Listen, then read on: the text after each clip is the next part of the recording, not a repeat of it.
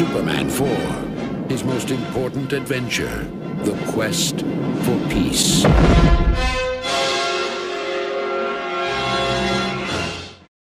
Hi, welcome back to another Movie Nights. Lupa, I have a confession to you. Huh. I was secretly Pokemon this whole time. Damn it. Oh my Doesn't God. work. Oh It no. doesn't- Oh, there we no. go. Yeah. The joke works now. It's all good. It's fine. It's fine. That's a twist befitting this movie. Lewis, this is a dumb movie. This is an incredibly dumb movie. Superman 4. Superman 4. The Quest for Peace. The Quest for Sense, which we never really found. On the back of this DVD, they even have Richard Pryor. They do not have anything from Superman 4, as far as I know. No, they sure don't, but they got fucking Jor-El right there, huh? Just prominent, Probably the entirety of Superman 4's salary would have gone to Marlon Brando had they gotten him. Gosh. Tedious. This was a complete mess, but I was looking forward to it, okay? Because I've been going through all of the Superman movies, and I had never seen the original Christopher Reeve ones before, so I've been going through them, and this one I knew was the worst. It's not like I was going in this blind, but I wasn't sure just how dumb it was. I was delighted by how nonsensical this whole thing was. It truly is a wonderfully terrible movie. Like, it was a frequent problem for you as we were watching this. It's like, slow down, movie. I don't have too much to type. I know, by the end I was like, stop being stupid. I can't stop being stupid for a second. I'm just trying to keep up. And fuck, he's moving the moon now. He's moving the moon. Just stop. No, what is happening? That's not how anything works. Drinking game every single time they use the same shot of Superman flying at the camera in front of the blue screen.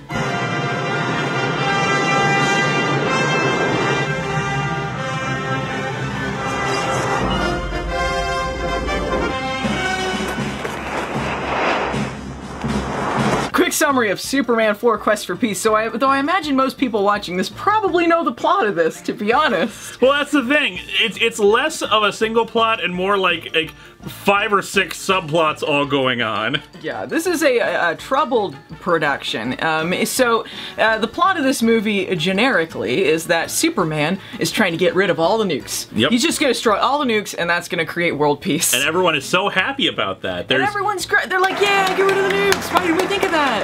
It was that easy. Simple. It's that simple. So he's trying to get rid of all the nukes, but meanwhile, Lex Luthor has stolen a strand of his hair from a museum, a Superman museum. He's used that to create a clone of Superman, but not really a clone, called Nuclear Man, who he must fight in order to attain world peace.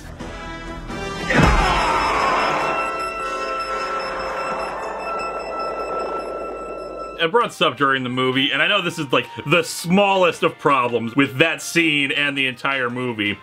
But the genetic material they want to use to create the kind of clone of Superman, DNA is stored in hair follicles. It's like the little tiny bead thing at the end of a hair if you like yank out a hair. But looking at that hair, especially that's a really long hair they had, by the way, because it was like tied up around. It was an armpit hair, actually. There you go. Was Superman supposed to have cut this off and given it to them, or did he just like yank out a bunch of hair and just like hand it to them, and just happened to grab a hair follicle in there too? Lewis, this is a movie that purports that if you take a piece of cloth and stick it with genetic material, a computer will somehow weave an outfit around a clone that you create using nuclear power of the sun. You know what the sun is? It's nothing more than a huge nuclear bomb. High school physics, Luther. While I was recuperating, I had time to figure out that if your foul creature was born from the sun, that had to be a source of energy. The computer inside will weave enough material to maintain the high moral standards that our boys subscribe to. If you'll help me put this on one of your missiles, I promise you, Superman will have the biggest surprise of his life. I can only assume you must have hidden a device of some kind in one of those missiles I hurled into the sun. Look closely at the cell structure.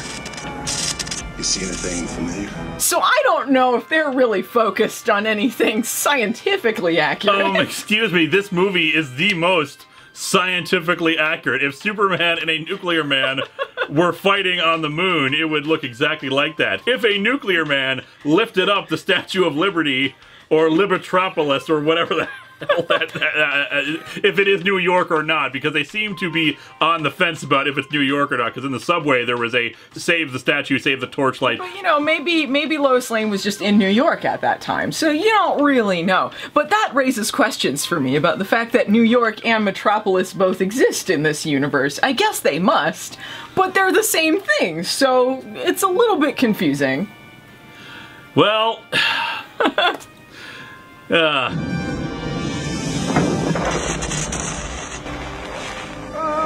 There is a history with this movie, yes. which I knew some of, and you were very helpful in completing some of this. This was different than the other Superman movies in that it was a canon production. Yes, Golden Globus. Schlockmeisters, probably best known for Breakin' 2, Electric Boogaloo. All the classics. And 80s action schlock and popularized trends. Basically, if you're about our age and you went to a Blockbuster or any kind of video store, chances are the shelves were filled with low-budget movies from them. Think like the American Ninja series. That would be canon or Golden Globus. Basically the Asylum of its day, except slightly more entertaining.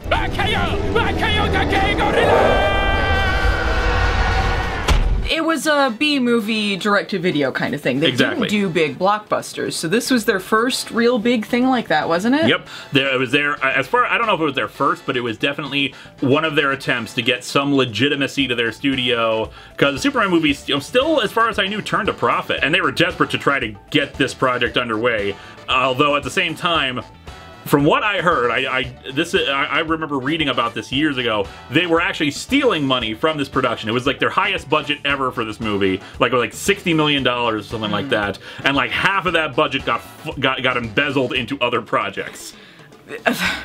Thrifty. They're being thrifty about it, I guess they would spin it as. And you would definitely see that right off the bat with the opening credit sequence. It looks like you're in a screensaver.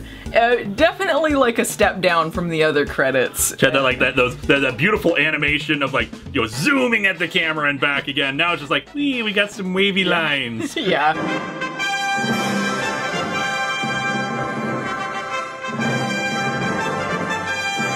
Another problem with this movie, too, was the fact that it really had bad initial screenings of it. Yep. It was not well received. So they decided, in order to turn more of a profit, that they were going to cut it down to an hour and a half so that they could have more screenings and therefore get more money.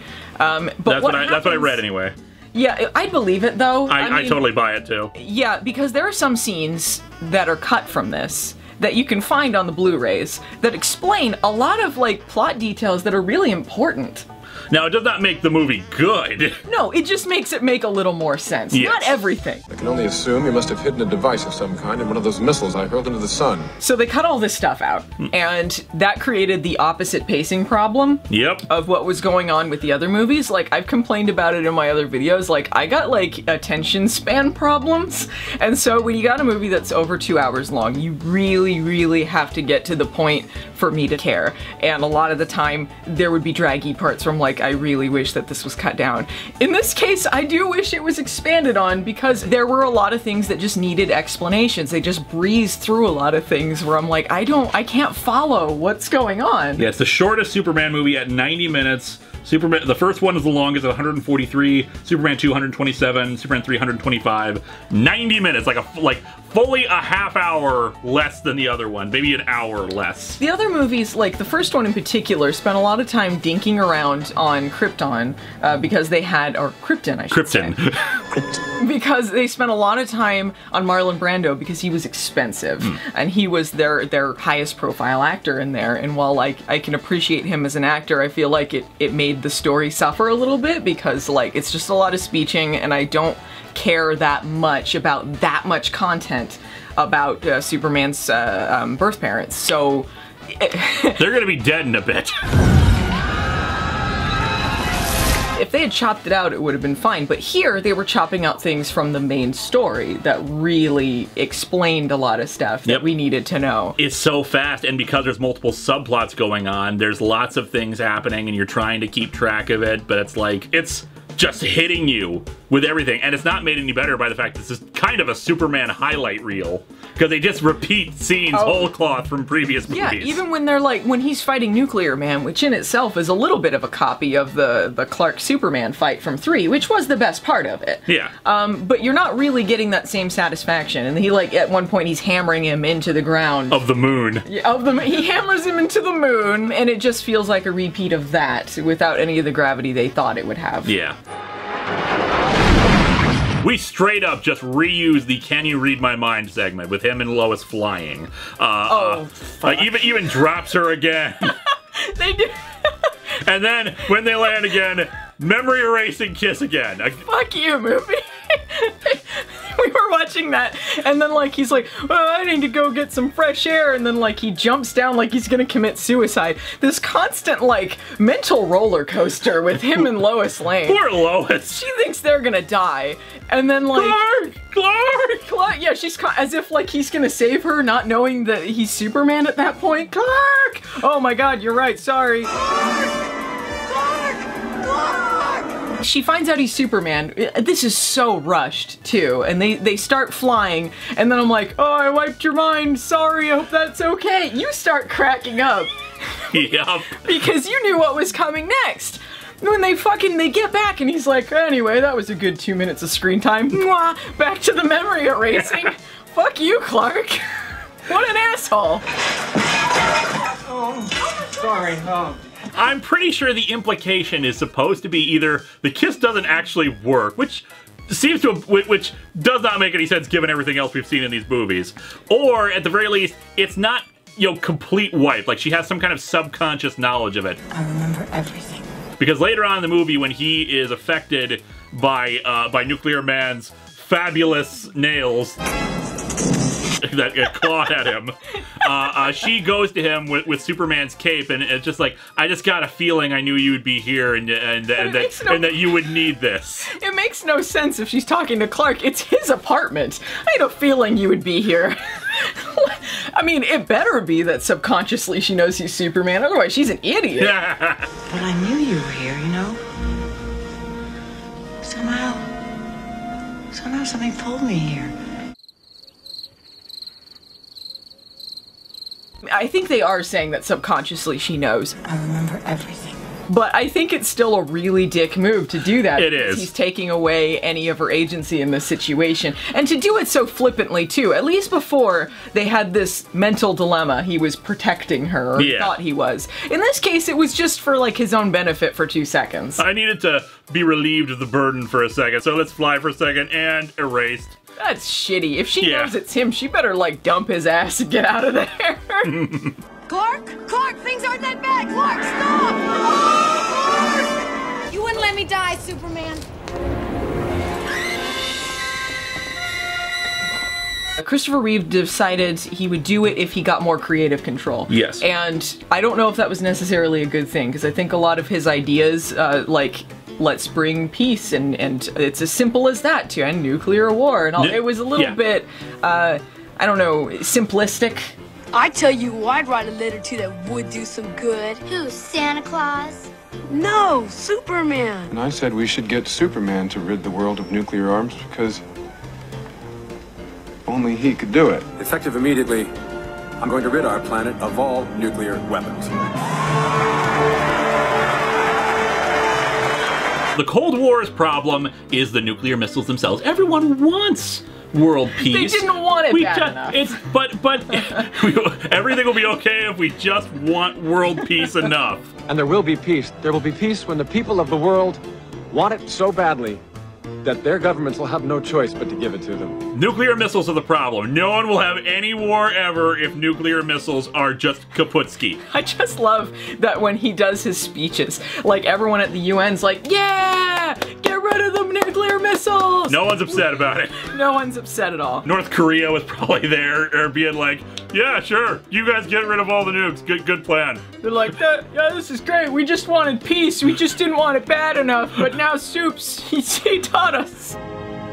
Richard Donner, I think, was the one who said the first 2 Superman movies are basically a Greek tragedy. Because he loves her and he can't be with her. for stupid reasons, but still, I get what they're trying to go for with that. I do love these movies. The first two movies have their problems, but they are genuinely good movies. The other two are not. This is not a Greek tragedy. This is Superman being a dick.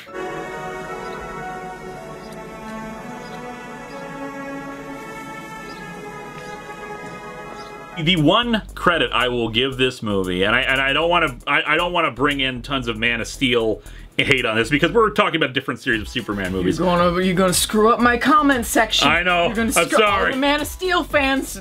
Man of Steel and just by mentioning it, you have slighted them.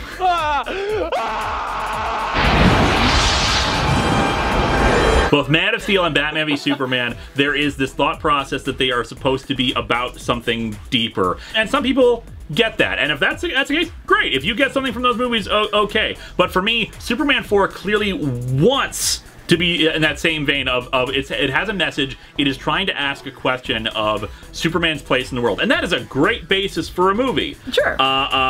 Because what he's suggesting, it's dangerous, it's bad, it's potentially fascistic because he's making decisions for the entire planet and saying, I know better than everyone else. It's basically the Star Trek Prime Directive. Yes. Okay, like, should you interfere with other cultures or should you let them continue as they are? And he is the alien god in this situation. Like, should he make these decisions for people? And if it was framed as a serious question of should this be his role, saving us from ourselves and that kind of thing, that would be great. But no, the movie is straight up, oh yeah, Superman!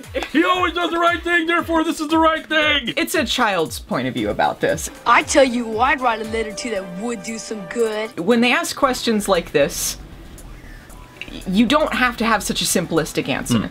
It could be he thinks that this is the right solution, and by destroying the nukes, other things happen, like war still continues, and he realizes, like, of course, I'm not going to stop anything this way. And in fact, the question in this movie is posed by a child. Yeah. A kid writes him a letter that says, Superman, you could solve all this if you destroy the nukes. And he's like, oh my god, you're right, I guess I'll destroy the nukes. But that's not how the world works. And everyone is just waiting at the wings either to... It's weird. As long as Superman is there, they're okay with getting rid of their nukes. Where everyone thinks Superman is dead, suddenly, well, gotta start buying up those nukes again. Like, were they just afraid that Superman was gonna come kick their asses if they didn't? Then they just have, like, an alien overlord, and I feel like that's a different kind of problem. There you go. Bye-bye. Like you said, if I had been writing this kind of a story, there would be a scene where Superman, like, notices that there's some sort of conflict still happening without nukes, and, like, he goes there and tries to intervene, but of course he can't stop it, and, like, lots of innocent people are killed, and he realizes that this is not a solution. This is not the way to do things. People are still going to fight wars even if they don't have nukes. You can't stop human nature. You can only try to make people better. Try to save lives. Yeah, try to save lives. I mean, like, there's no one answer to a problem like this. Or maybe do like this is a frequent topic of Superman comics and what if situations of what if Superman went off the deep end and decided to just take over the world because he could and if you want to do a good movie, you can have him slide towards that area where he's like where he starts imposing his will on people, and maybe like Lois is the thing that finally grounds him and says, no, this is wrong, you've got to stop yourself before you try to become the god king of Earth or something like that, because that's what truly all these elders of Krypton are trying to impart on him. There are limits to floating heads of Krypton. The big floating heads of Krypton. Betrayed.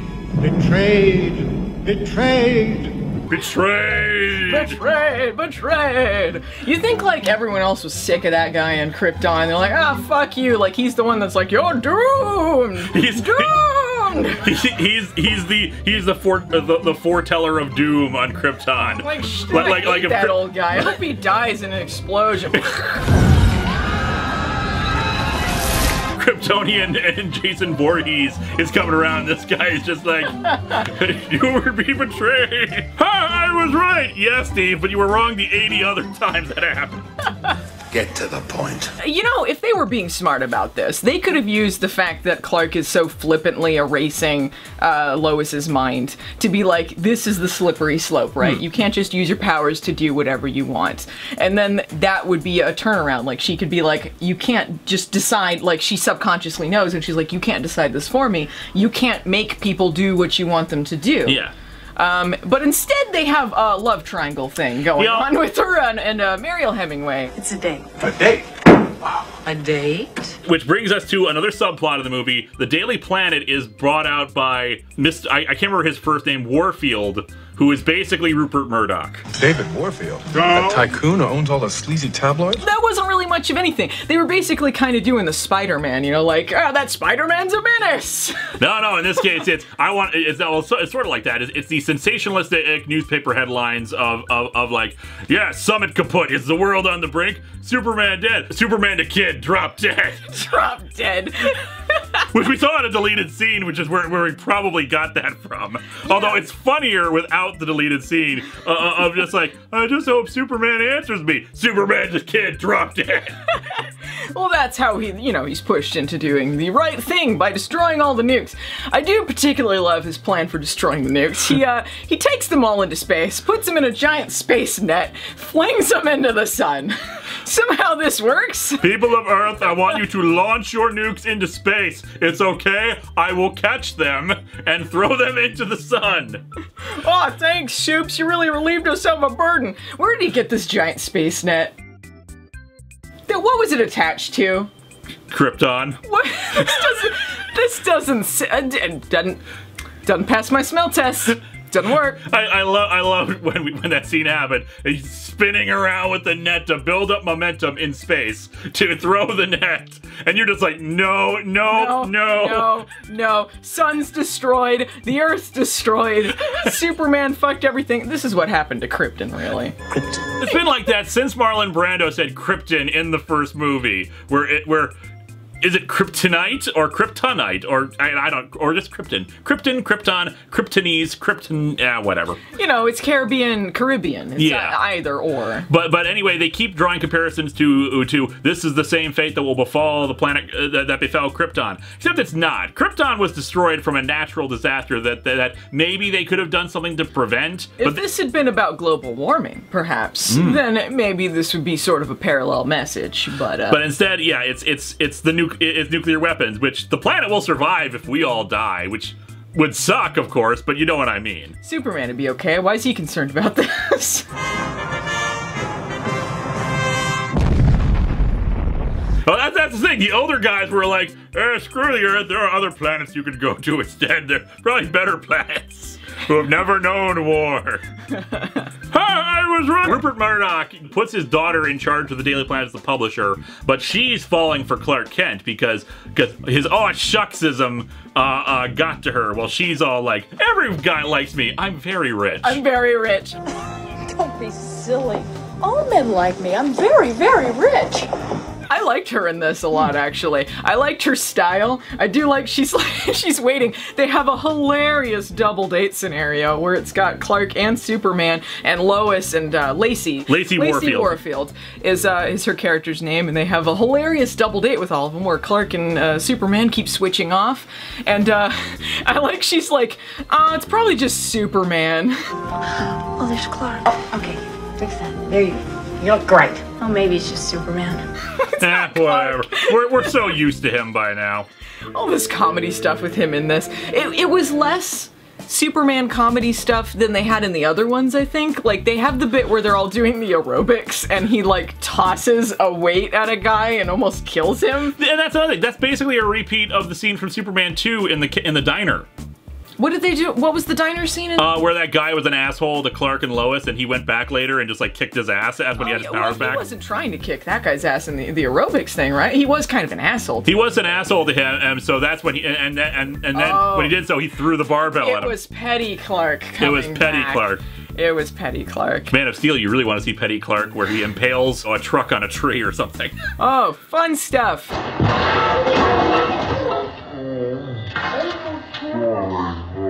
Okay, one problem that I've had with all these Superman movies, and people are gonna get on me in the comments about it, but like, okay, Clark is an idiot who's constantly going to like reveal his secret identity by like bumbling through things. And like I've tried to distinguish this here.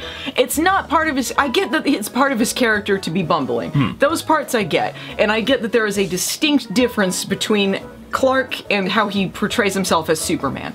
But there are so many things that he does that is just for the audience's benefit that is clearly just him bumbling, like him falling into a fireplace. And maybe you could say, oh, subconsciously he wants Lois to know about him or whatever, but he's like getting hit by cars, he's juice pressing his thumb. He does shit like that in this a little bit, but I would say this was the one he did it the least in. I think he was better at protecting his identity in this, even with the scene where he's got to go back and forth between Clark and Superman on the date. Well, he's so good at it, he's able to ring a doorbell from the other, from inside the room. How did he ring the doorbell? Oh, wait, that's him. Clark? Hi. He's got new powers constantly. He always does in these movies, but that one just like, come on, man. Like, is the implication that he has telekinetic powers? He must. That's how he does the bricklaying on his wall repair vision. He's just psychically putting the bricks back. Yep. Claymation Great Wall of China reassembled. It's fine. There's a lot of comedy bits in this movie which are just unnecessary. And then of course that brings us, it's sort of part of the main plot, we have Lex's new assistant, his nephew Lenny. Lenny Luthor. Played by John Cryer. Lenny, I've always considered you the Dutch elm disease in my family tree. Who apparently in the Supergirl TV series right now is playing Lex Luthor. Is he? And apparently he's really good too. Alright. Good going, John Cryer. Good going. Good for you. Well, he's got like the bald thing going on now too. He fit the perfect aesthetics for the classic Lex Luthor. But it's okay, we got Lenny here who's the dude of steel, man. Boy, you're gonna get it. Oh no. I like his catchphrase. Oh no. Oh no. Oh no. Oh no. Oh no. Is very non-enthusiastic. Oh no. He just never shut up too. Like they have a part where Nuclear Man is like throwing him around in a tornado. He's like, I'm breakdancing. Around here, it's gotta be me. Wow, I'm breakdancing. Hey.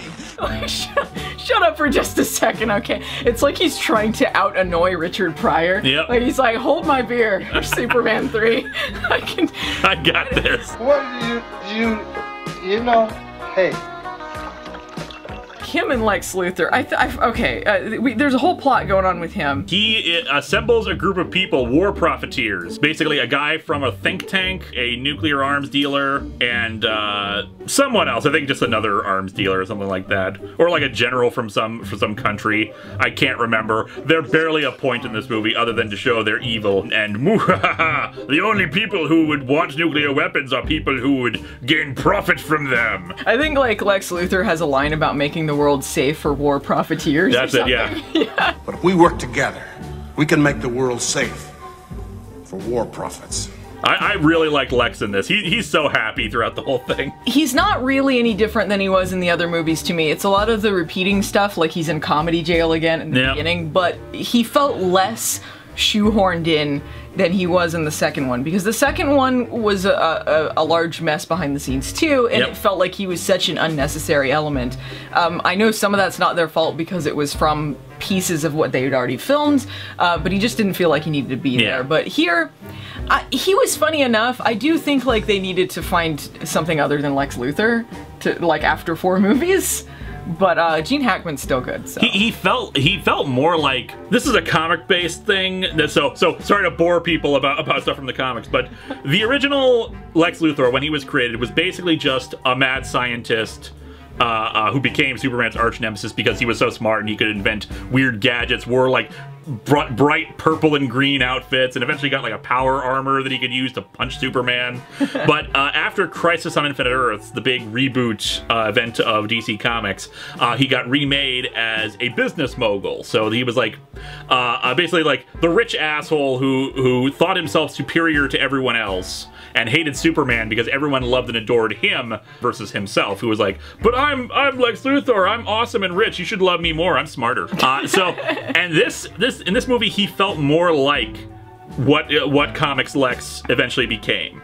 with the business mogul, because while he was not a true business mogul here, he was making business deals with the arms merchants. He had his own tower, which he used to flaunt wealth and just act like a ha ha ha, God, I'm so awesome. Okay, here's his business deals, all right? Like, he's like, I got a clone, and then he opens the curtain, and then Nuclear Man was just waiting there for his reveal in the corner, like, ha ha. And then does he kill them, or he just get? He just makes them run away. Okay, yeah, they have this kind of anti-death thing going on. But he was, but he was the one. Including those like cops at the beginning. Yeah. They like throw him off of like the car flies into a gorge, and then they have to show them like crawling up. Yeah, I can see their parachutes. Die. All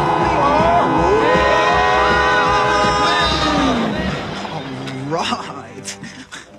Look, I can see their parachutes. They're okay. But yeah, like he's the one who unites these tycoons together just so he can, make money off of a deal by saying like, I can help you get your nuclear weapons back out to people if you, give me a commission on it. And they were actually gonna be nice and give him a bigger cut, but he was like, nah, I'm just gonna take it all. His greed is what undid him once again. You know what I don't understand about him in this movie? It's like, first of all, why was he living in the sewer if he had like a big tower like this anyway? Right? And he went from being like a guy who just wanted to blow California off the map using a bunch of missiles. And make real estate. To like a genius scientist. Like in the second one they had him create like hologram technology and stuff, so it's not like he wasn't smart before, but I feel like going into cloning is an entirely different kind of science. You know what I can do with a single strand of Superman's hair? You make a toupee that flies. There was also some things explained in the deleted scenes about this. Like, he's creating Nuclear Man, which is a whole other thing. But before he makes this clone, he makes a first clone, which is a first Nuclear Man, which is sort of a trying to be Bizarro. Yeah, I Superman. think it was their attempt to do a takeoff of Bizarro, much like how in Superman 3 they were kind of doing a takeoff of Brainiac, but not really. This guy has a very chalky face. He's basically a failed clone of Superman. And everything's the opposite with him. He's very stupid, and he's from Bizarro world, so everything is the opposite. And in the animated series, the really good DC animated universe, he was actually straight up a clone of Superman that Lex Luthor made. Yeah, they keep making clones in this that aren't really clones, though, and I feel like they don't really understand what clone means. So in this case, we have the first Nuclear Man. His stuff was deleted from the movie, mostly because their fight was a bit more comedic.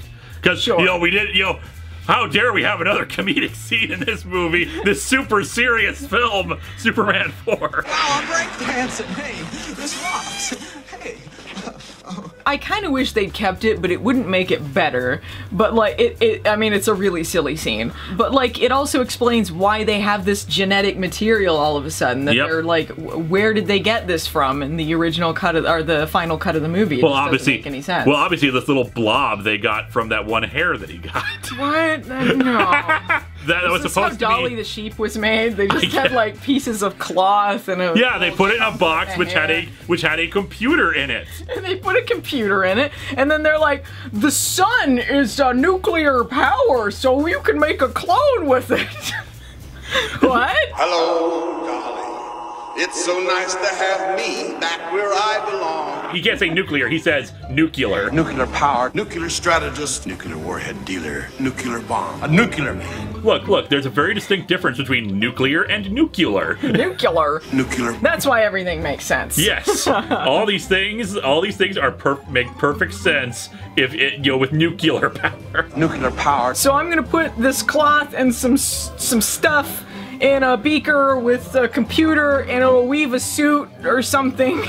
It'll weave a suit once the nuclear material of because he attaches it to a nuclear missile. Yes, a nuclear missile. Nuclear warhead, which launches out. Superman catches it, tosses it into the sun. And then the sun creates Nuclear Man. A nuclear man. Who forms like the space baby in 2001: A Space Odyssey. For a second, yeah.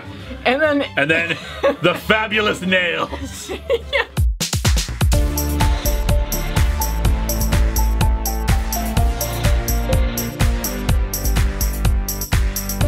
I love Nuclear Man.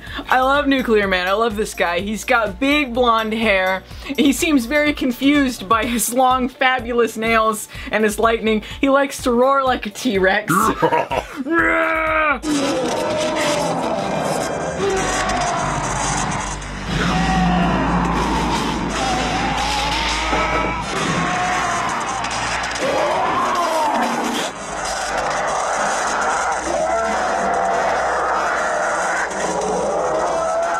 just wants destruction. He hates Superman so much. That seems to be his only motivation. Destroy Superman. and they have Gene Hackman doing his voice. Yeah, that was a weird choice. No, you have my voice. Why? But he's not a clone of him. No.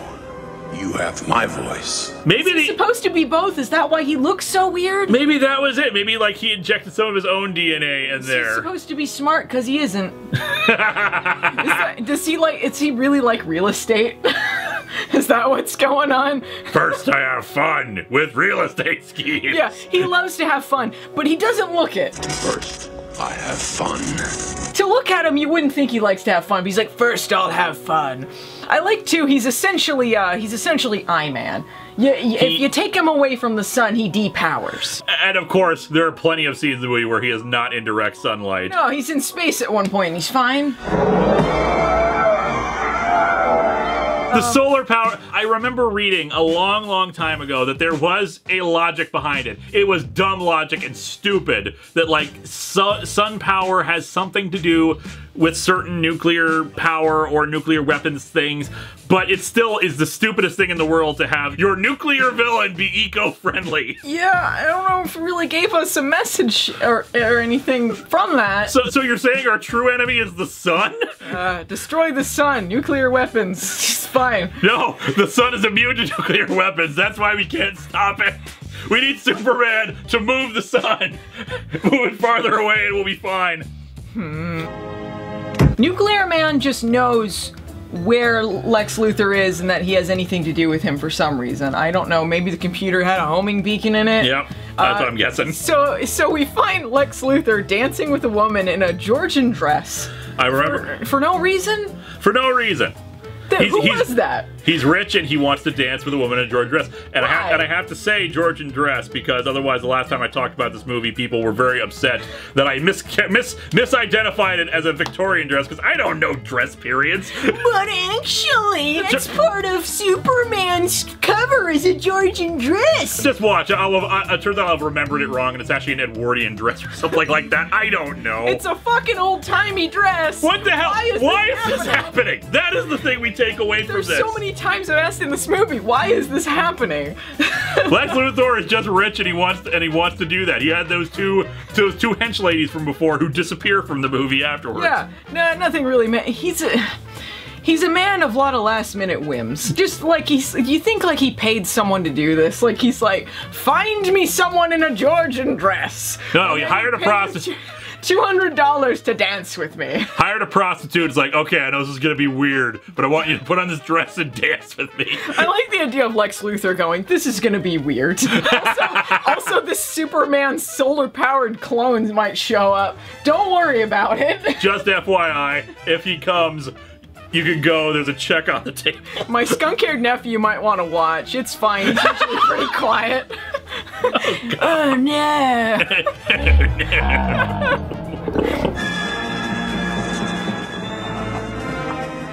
I'm incredible. So he knows where to find him, and he uses his nuclear finger a la E.T. to like light his cigar. And then Nuclear Man is like, I ain't gonna listen to you. I am the father now. I am the father now. I love that dude. It's like uses the finger to light his cigar. Now you have cancer, Lex. And nuclear power is really good for you, though, right? Oh yeah. You know, build strong bones. Which is funny. He did get cancer in the comics. What, who got cancer? Lex Luthor. Oh. I guess he got over it, though. Because kryptonite actually does give off low levels of radiation, and since he always wore a kryptonite ring on his finger, it basically... it came back to him. Karma. Yep. You get cancer if you go after Superman. The quest for cancer. The quest for cancer. Oh, God. Let's talk about The Quest for Peace. Because that is technically another subplot of this movie. Yeah. The reason why Superman is spurned into action about this is because a summit has failed. Just a summit. Just a generic summit. And because the summit has failed. And because the summit has failed. The summit has failed, and therefore we cannot be second in the nuclear arms race. And of course, that was a thing. It was the Cold War. There was the arms race and trying to have, you know, thousands upon thousands of nuclear weapons, which, by the way, man, Superman must have had a really long week. I mean, even just that bundle of nuclear weapons couldn't have been more than like a few hundred. And there are like tens of thousands of nuclear weapons out there. Got rid of all the nuclear weapons. Got rid of all of them. All of them. Superman can do anything. A child said he could do it. Did he have multiple nets ready for every single big load of nuclear missiles? Everyone's like, we got a half day of school. You might be seeing some solar flares today. Nuclear weapons are being launched into the sun by Superman.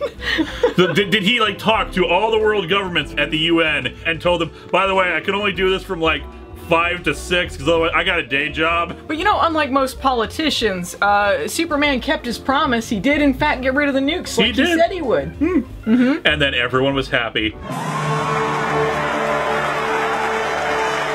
Lex Luthor contacts Clark when he is on his hilarious double date by using a frequency that only Superman can hear and see. Again, greatest hits from the previous Superman movies. Now we got, that was a thing from the first movie where there was this ultrasonic sound that only he could hear. That makes sense to me. As much sense as a comic book movie can. But you can't have a video frequency only he can see. That doesn't make sense. Yep.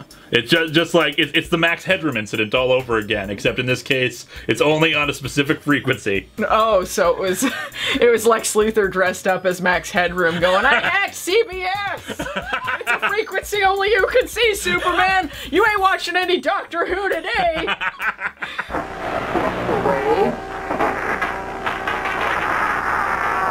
So Superman goes to Lex Luthor, and they have this, like, back and forth like they usually do. And I don't remember what led up to it, but there was a very funny line where he goes like, it's common knowledge that you hate children and animals, Luthor. It's common knowledge that you hate children and animals, Luthor. Yo, common knowledge. Everyone knows this. You're gonna make the world safe for little kids and puppy dogs or something like that. So he brings out a nuclear man. A nuclear man. As his secret weapon who loves to have fun. They have a bad screen fight, and the bad screening in this, it's bad for the time because we saw much better screening. I realized they had a budget problem, but like you could see in the movies that were earlier than that, I mean, you can tell they're screening, but they don't really look bad. The first movie was predicated on a very simple premise of how we're going to do this. We need to convince people that he is actually flying.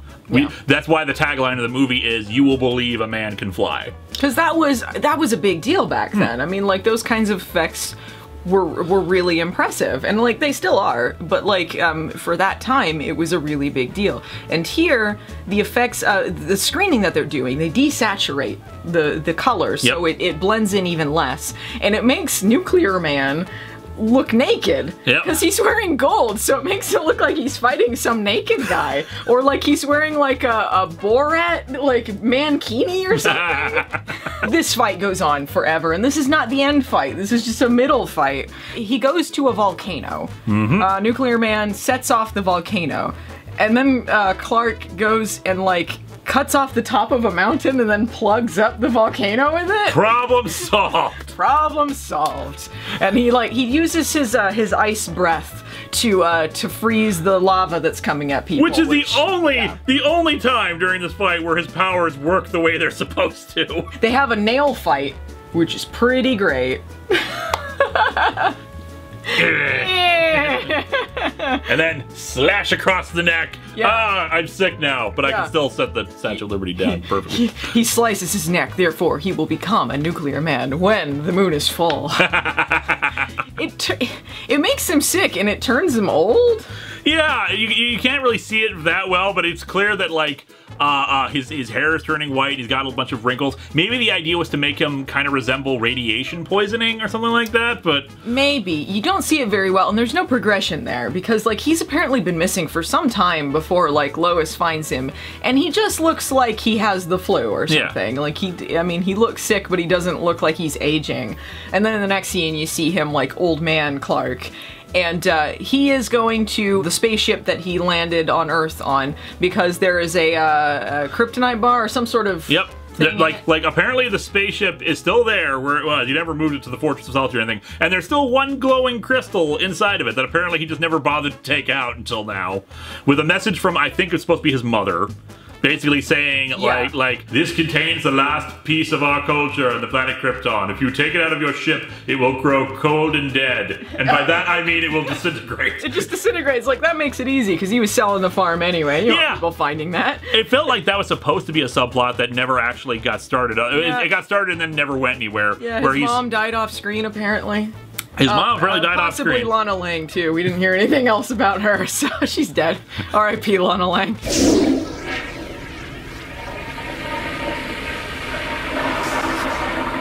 He's like supposed to be selling it, and he doesn't want to sell it to like some corporate development. He wants to sell it to another farmer. Yeah, Cowboy Elbow Patches is like, no one wants farms anymore. Pretty soon all the farms will be wiped out. Today, nobody wants a farm.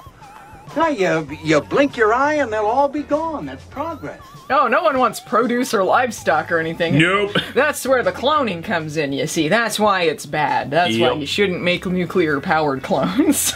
This is truly the greatest message this movie conveys. The thing that didn't make sense to me with the piece of the spaceship was the mom narration, which, by the way, I'm really glad they couldn't afford Marlon Brando again, because I didn't have to deal with more Jor-El. So she says that if you take this out, you can use the power only once, and also this will be your permanent home now. As if he could go back to Krypton? That doesn't. It's destroyed. I'm sure there's things that happen later in the comics, but it's gone. You know. With this movie, considering how many things seem to survive, it's always been a thing in the comics. Like half of Krypton has survived its destruction at this point. Like they could just. There was a storyline where they actually had like the Bottle City of Kandor get restored to full size, and they create a new Krypton. Suddenly, a whole bunch of Kryptonians running around. Even that, like you say. This will be the last piece of our own planet. This will be your permanent home. Well, technically, the last piece of his planet is kryptonite. You know, all that dangerous, poisonous stuff that's been raining from the sky. Like kryptonite, but apparently it powered him up. No, it's special healing powers, I guess. But it was green kryptonite, so why would it be the opposite? It gave him a refreshing mint. What? Cleaning. No, I don't. To fix him from his radiation poisoning, and as we know, green has nothing to do with radiation. Destroy Superman! It's like this movie lives in opposite land. There you go, it's Bizarro again. It's Bizarro! Radiation is red, healing powers are green, nuclear power is solar powered. So Nuclear Man goes after Mariel Hemingway because in a deleted scene that explained why Bizarro Superman had a thing for her. Yep. He apparently also has a thing for her. So he sees a picture of her in the newspaper and decides that he's gonna go after her. But in this cut of the movie, it just makes no sense. He just sees a picture of her and just goes after her. And apparently Superman knows he's going after her for reasons that are unexplained. You're not going to get her. How do you know that? The piece of kryptonite gave him the knowledge to know this. His parents knew everything. The elders of Krypton told him about it. If you don't stop Nuclear Man from taking Lacey, you will be betrayed.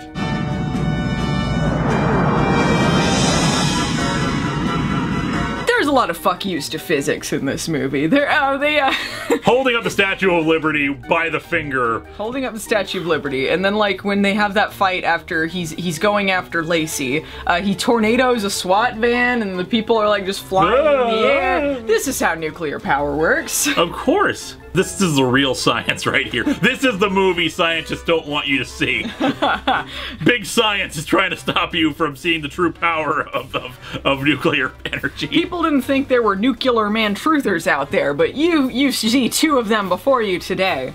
That's why they had the subplot of Rupert Murdoch taking over the paper, because it's trying to tell you that they're trying to keep the corporate interests are trying to keep you from learning the truth about Nuclear Man. A nuclear man. Nuclear Man. I always want to say it the right way, but it's Nuclear Man. Yep. A nuclear man. He's trapped in an elevator a la I-Man. Again, that's something they did. They're trapped in an elevator, and then, oh no, there's no sun here. I like it light. What year was I-Man? I'm curious now. I-Man was 86. 86. This was 87, I want to say. Oh my god, they ripped them off. Yep. They were watching I-Man and they're like, you know what, we can improve on this. Screw I-Man, I know this is the real superhero movie. I love it. Superman's like, alright, I trap him in an elevator, I'm just gonna drop him off on the moon where there's no sun. The sun will never touch the moon. Which sadly means he straight up kills Nuclear Man in this. He doesn't though, because the sun touches it and then he gets, well, not yet anyway. But he intended to do so, and then later on he kills him. Superman's allowed to do it. I guess so, yeah. The quest for peace. As long as Rest in peace. It's okay as long as he feels kind of bad about it afterwards. Does he? No. Of course, the sun touches the moon, and he gets out, and they have a moon fight.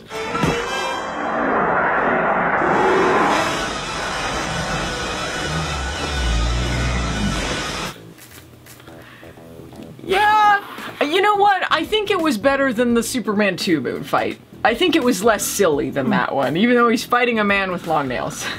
And the sad thing is, like, I told you about this before. With the advent of modern effects, I wanted Superman to throw a damn punch, because this is technically the best fight he's had in any of these movies. And it's in slow motion because they're on the moon. Everything moves in slow motion on the moon. And then after Superman Returns, I was just like, man, I want Superman to have, like, could we have a movie where Superman throws a punch and then the monkey's paw to like curl the finger up, and we got later movies. Hey asshole, don't forget your tip.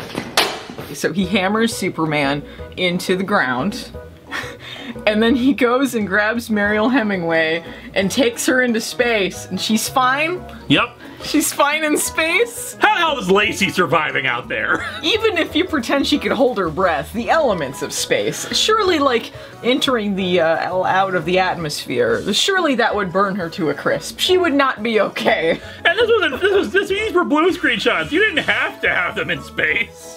You could have had them anywhere. I mean, there's even a scene where, like, after Superman moves the moon... He moves the moon to depower Nuclear Man. A Nuclear Man. And, like, he loosens his grip on her, and it looks like she's falling. Like, she's starting to fall, like trying to hold on to him for dear life. And it's like, I don't think it works like that. They are clear of the Earth. They are, like, halfway to the moon at this point. Where is he taking her anyway? Was he gonna set up was that elevator gonna become their new apartment? Yeah. He gonna set up a moon base? They'd be sitting there for a couple months, like her arms folded, like, this sucks. I thought you would like this place, Lacey. I mean, why aren't you happy in our little moon apartment? Look, free electricity, come on. Come on. Is it because the sun roasts us every day, or?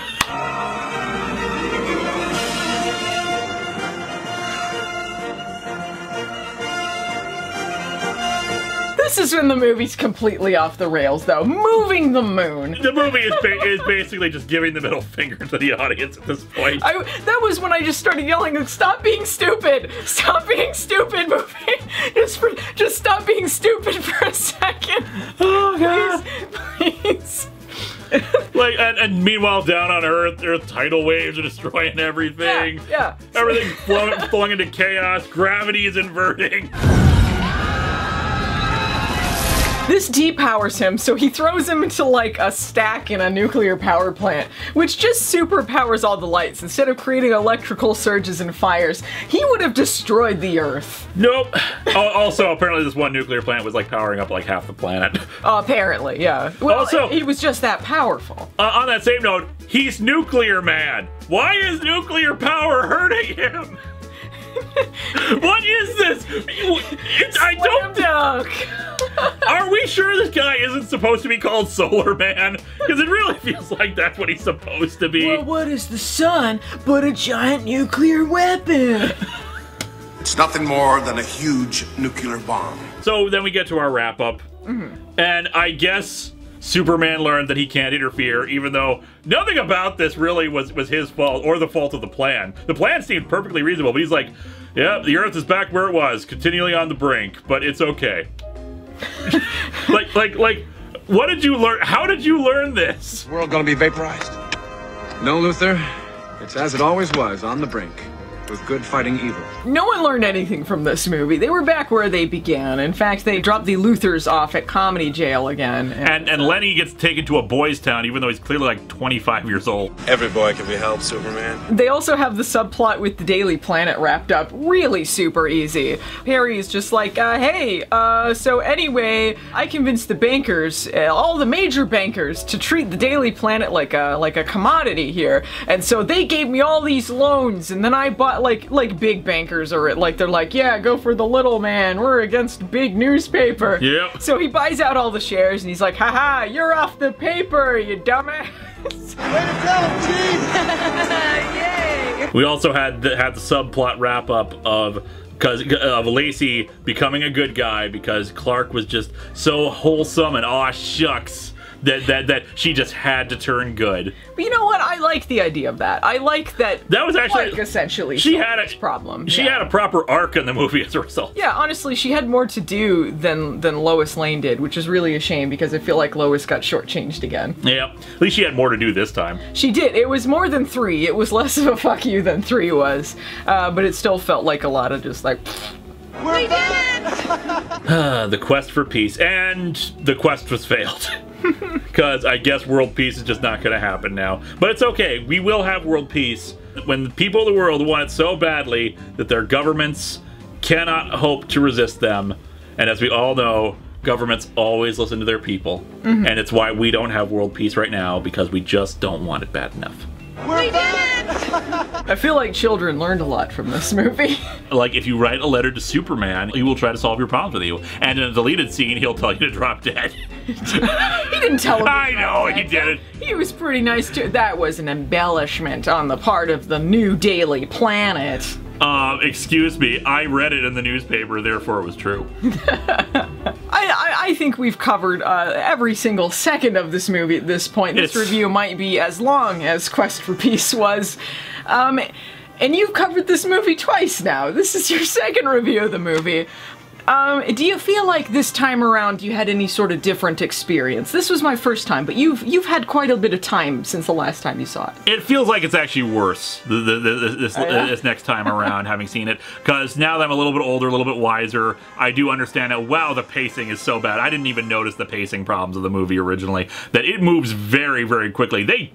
It's a very tight 90 minutes, and yet there's so much they're trying to do in it. I feel like I'm a little more forgiving of it in some areas because I enjoy So Bad It's Good stuff more. But at the same time, I applaud it for its ambitions, but like it didn't know what it was doing. It was enjoyably bad for me. I think it's very obvious that there were like production issues. Putting aside the plot of it, it's just you can tell by the pacing and the writing and the things that don't have enough time dedicated to it that there were clearly some things behind the scenes going on. So as far as like the technical quality of the Superman movies, this was the worst one, but I enjoyed it more than 3. I gotta say, it was enjoyably bad. Like, I had fun watching this, and it was pretty quick to get through. I appreciated that there was a shorter runtime. So, I think, like, as a first-time viewer, I had fun. It was as good as I expected and more. It was delightfully stupid. I thought that would be your take on it. So I think like if there's anyone out there, I guess, that hasn't seen it, I would recommend it as a So Bad It's Good movie. I had a good time. It's a different take on Superman, so it's good in a different kind of way. Yes. Well, good being the good for a certain kind of thing. Sure. The first 2 movies, the first one more so, are genuinely good movies. The second one has like production issues, so I don't think it's as good to me as The Reputation is. But it's still a decent movie, and it's got some really good fight scenes. The third movie has got a lot of issues, plot-wise, and it can be kind of draggy and kind of boring at parts. So I feel like that was the weakest of the lot, honestly. Yep. But 4 was a good time. Yeah. I can definitely agree with you there. Oh me, oh my, oh me.